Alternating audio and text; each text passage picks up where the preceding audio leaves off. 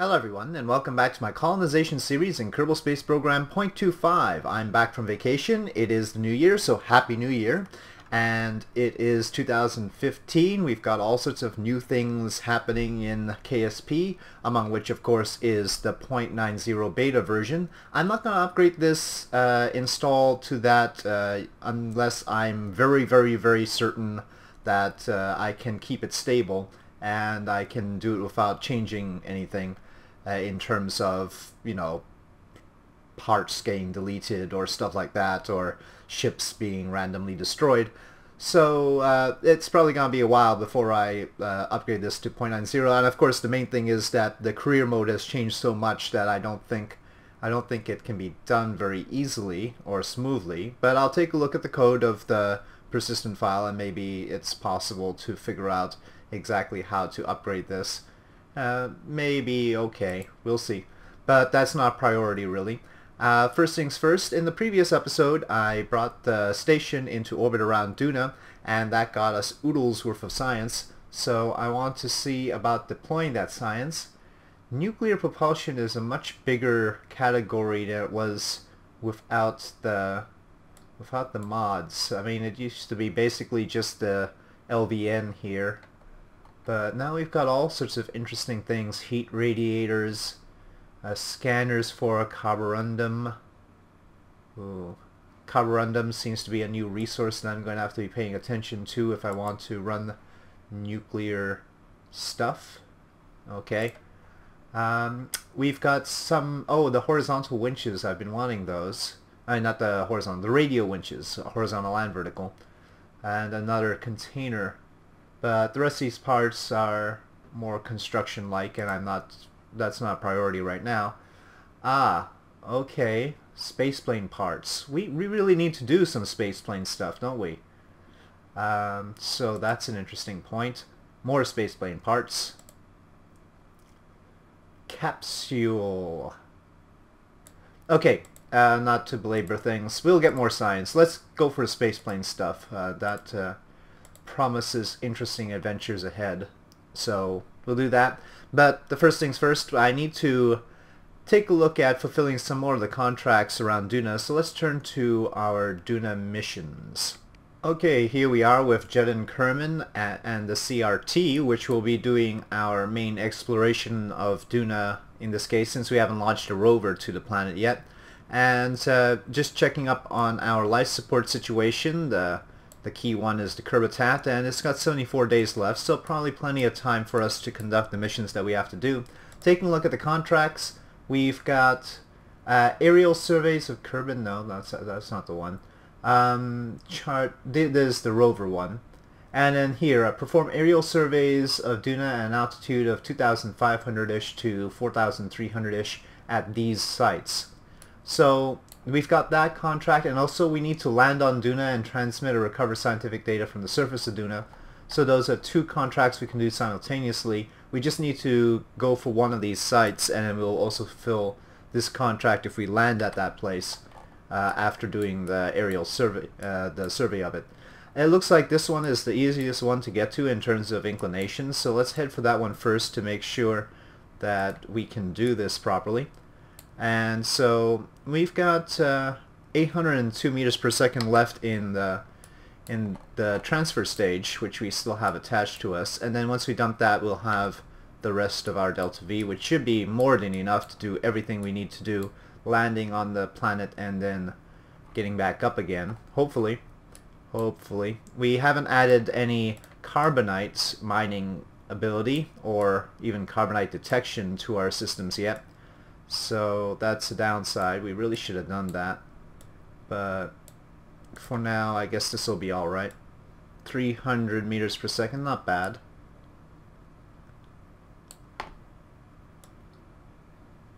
It's getting into the dark side though, that's gonna be trouble. But let's try it anyway. Oh, let's take Smart ASS off. Or, okay, I'll have it turned towards the node. Now we do have parachutes on here, so I guess I can use them to land it and then have Jeden repack them. Or at least help with landing it. But it'll depend on how much Delta V. I think I'll have enough Delta V to just land it without the parachutes. We'll see. I'm always, because of prior experience, I'm always a little bit nervous about using the parachutes because they got a little bit complicated in one of my early attempts to land at Duna. Okay, I'm gonna take Smart ASS off, SAS on, and that's good enough. We should be skimming through the atmosphere, so it's not going to be a huge heating issue. Let's see now. Oh, we might be coming in too high as it is.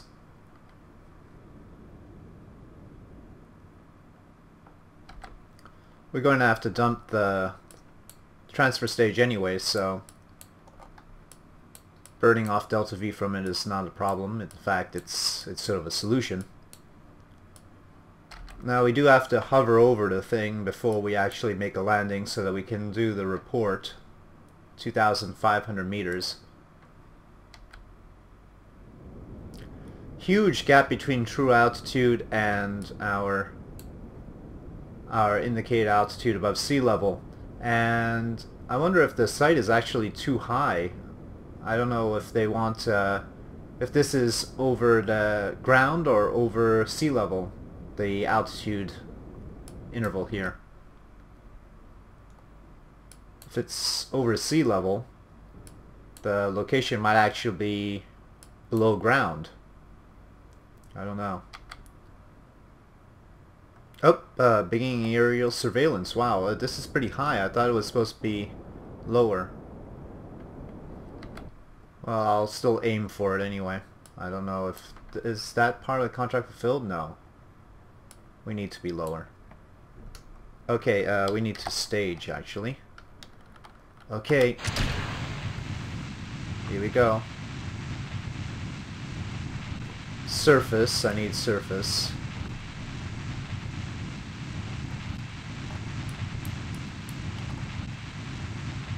Get landing gear down. Can probably be a little bit more moderate about it now. Okay, so we're on our way down. Let's get some more of these solar panels out.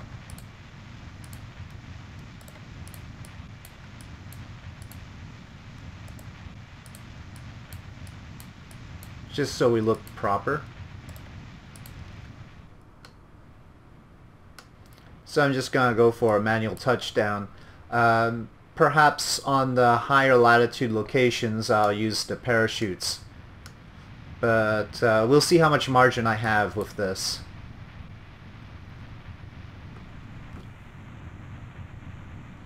The place looks a little bit lower. Looks like some sort of pit of some kind. Duna's looking pretty good. The clouds there and everything. Nice little sunset we got there.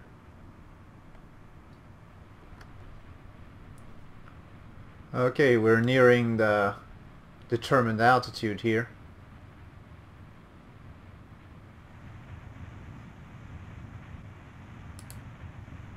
Okay. Alright, we done it. Alright, let's save the crew report for the surface then.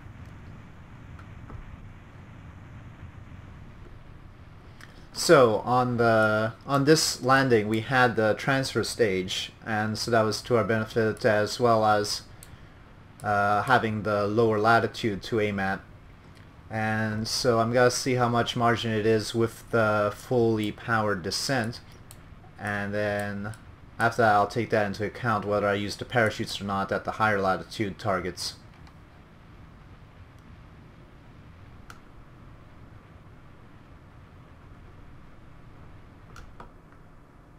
Whoa, okay.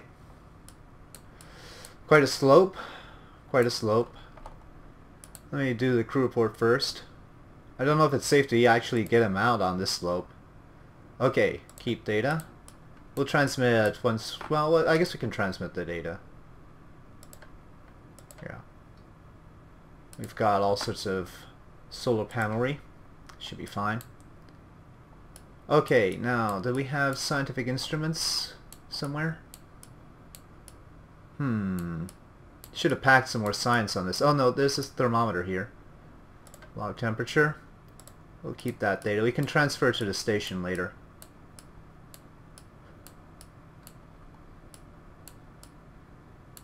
Maybe we'll have to transmit it, but it looks like we haven't unlocked more instruments. Probably. Okay, yeah, this is a weird angle to have him pop out. Let's see, does the ladder extend to the ground here?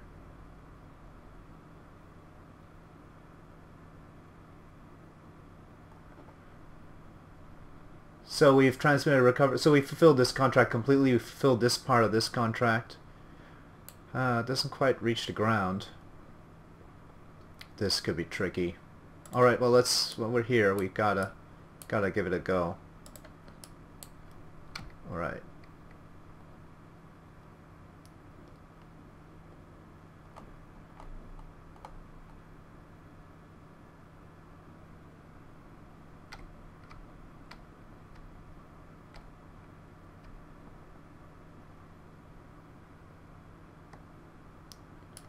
Okay, so here he is.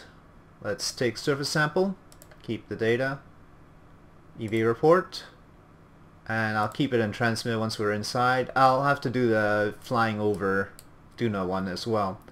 Let's plant a flag. Okay, Jedin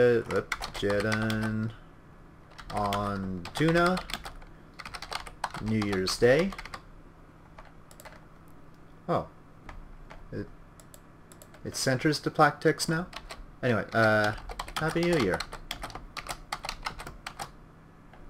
Okay.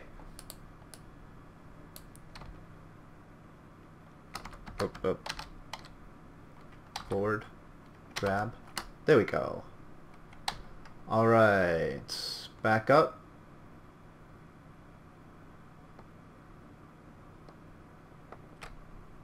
Forward. Alright, now let's get back to space. Let's get him back to space. And yeah, we're gonna have to do some inclination changing and all that. It might be better if we put the half mu at a higher inclination than what we've got right now. But let's see how much we've got left over in this after we get into orbit. I'm reasonably confident we can get into orbit. Hopefully. Otherwise, Jedin's going to have a tough time. Alright. Oh, let's transmit the EVA report while we're down here. So, review stored data. EVA report. Yeah, let's transmit that one.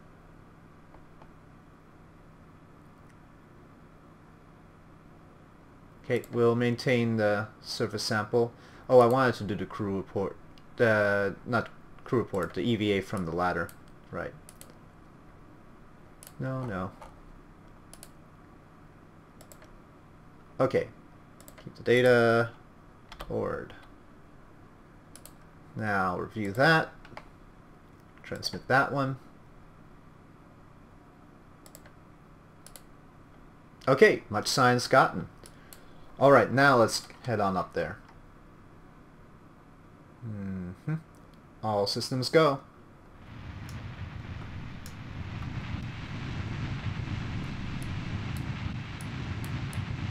Okay, heading to the east. That's right? We are...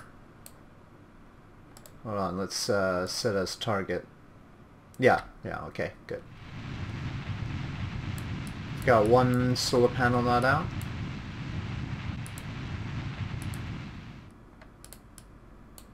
Wow, we barely get into orbit like this. That's a problem. Where did that extra solar panel go? Huh. Oh, okay. Atmosphere, bad, right. Surprised the other ones all survived. Well, maybe I got clipped off some other way. Okay. Must remember to retract. I've got that action group, do I? No. Nope, I don't think I do. Okay, let's go for orbital burn.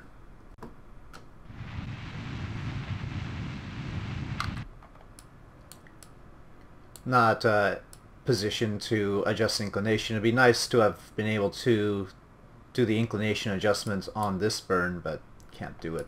Totally wrong location.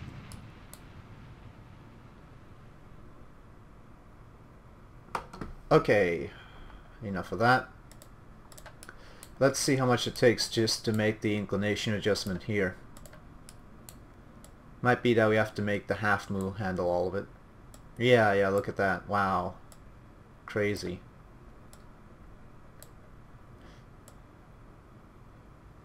I'm not going to want the half move to do all the docking procedures, but perhaps getting into an inclined orbit is a thing. So, yeah. Alright, first of all I want to see how much science and such that we accumulated from the fulfillment of this contract and that little bit. So we'll leave Jeddah in orbit here right now and take a look at what our situation is, because okay, sometimes it shows it here, sometimes it doesn't, but yeah, we got quite a lot of credits funds from it, and now we've got 400 science. Alright, I guess we don't have to turn back. All we have to do is switch to the half move, and then we'll get into a better inclination to meet up with this CRT. Okay, so here is the half move, and we will target our CRT, and let's get into the same inclination. We're approaching the descending node right now, so we need to tilt up. Since the CRT is going to be trying to hit those higher latitude targets, we might as well just go all the way with it. We'll definitely have to use parachutes from now on. Okay, half move changing its inclination.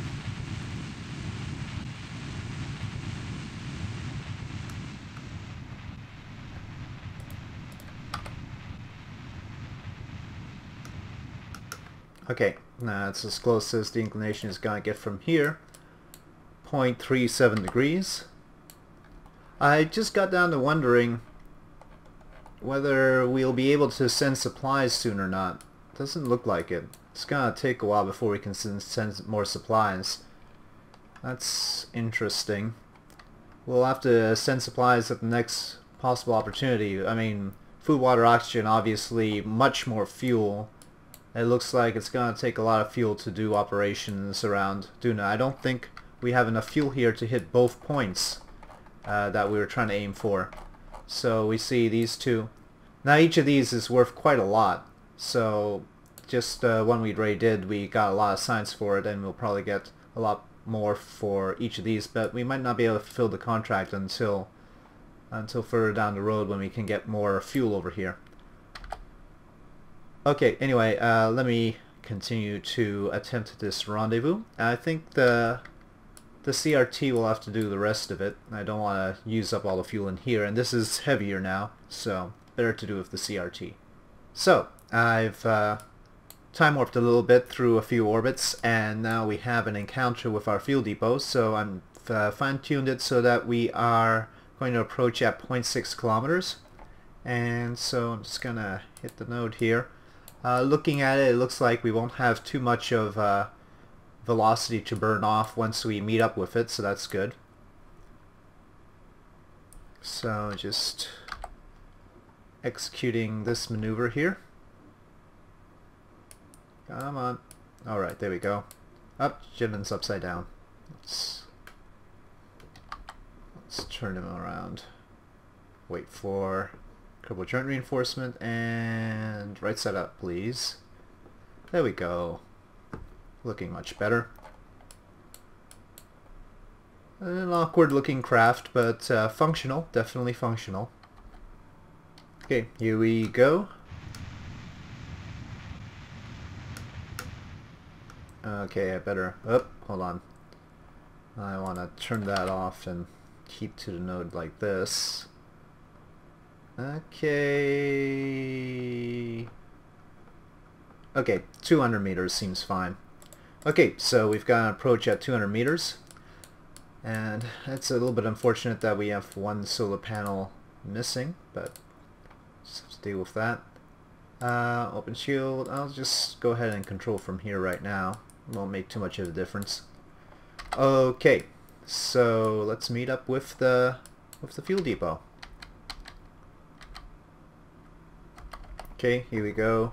Just 27.5 meters per second to get rid of. As we approach, we could get a little bit closer before doing the velocity matching burn. So I have to account for time for Kerbal joint reinforcement to do its thing. Might need to be sparing on RCS. I can't refuel it with the fuel depot. The fuel depot does have RCS, I mean monopropellant, but not all that much. Okay, let's go to fuel depot, line it up with this. If we can find ourselves. CRT, where are you? There we go. Alright. Yeah, this has basically the same amount of monopropellant that the CRT has.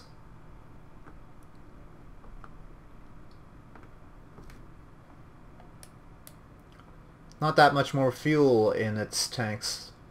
When you look at, we've got 1,274 liquid fuel here.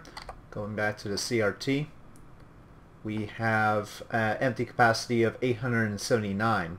So it can really only refuel the CRT once. That's why we'll need to send some more fuel before trying the third target. I mean, we could probably do the second target with this, though judging by the margin, it's gonna be tight.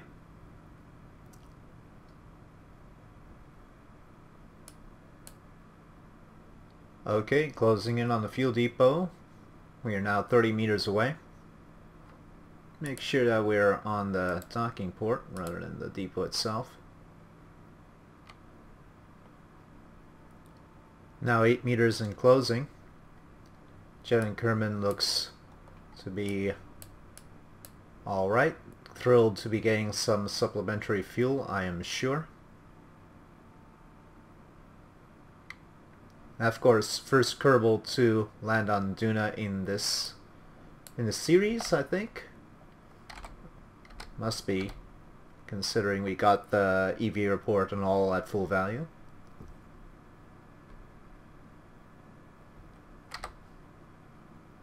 Of course, in the newest version there are biomes on Duna, so lots more science to get in the beta version 0.90, but I think we can be satisfied with this for now. We are trying to colonize it, not milk it for science after all.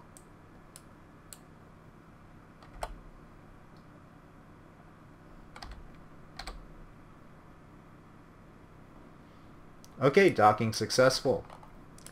Now some fuel transfers in order.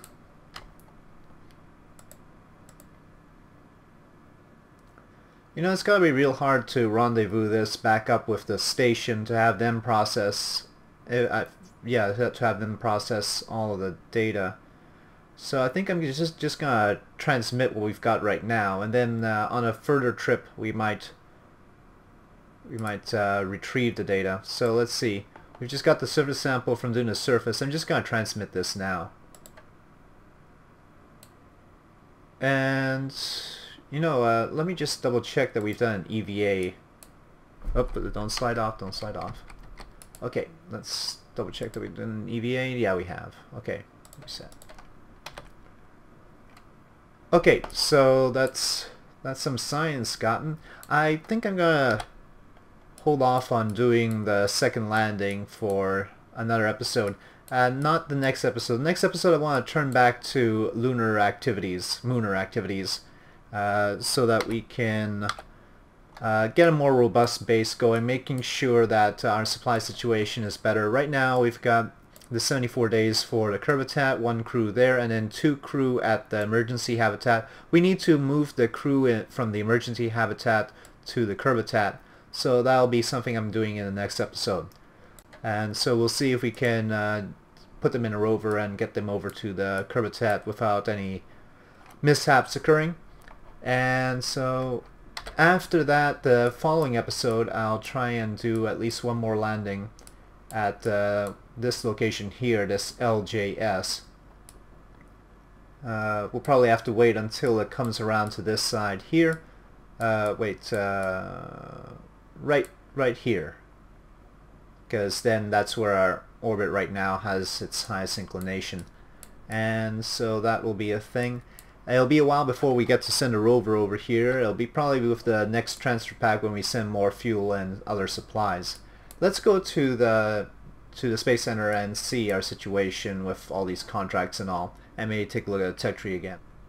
So here are our extant contracts, and so we've got a Minmus contract in 3 years, plenty of time to explore with a rover, probably in an interesting location as well. The Kerbal one, still 302 days for that. We've still got 2 years on the science day around the moon, and then this is the rover one near the North Pole of Duna, and this is the one that we were working on in this episode. You can see that we actually got 61,000 funds and 138 science for completing just that one site, and once we complete all of this we will have quite a lot. So very, very lucrative contract here. As far as available contracts, position satellite in tundra orbit around the sun. Oh, that's interesting. That's a tundra orbit? Interesting. 5 years. Satellite power and antenna. Well, power won't be a problem. Reached designated with a deviation of less than 3%. Yeah, okay. Let's have that in there. Yeah, let's go with that as well. Bring a asteroid into orbit around Kerbal. 1 year, 358 days. Okay. Build a new planetary base on the moon. 10 Kerbals. Wow. Ground base must be mobile. Huh.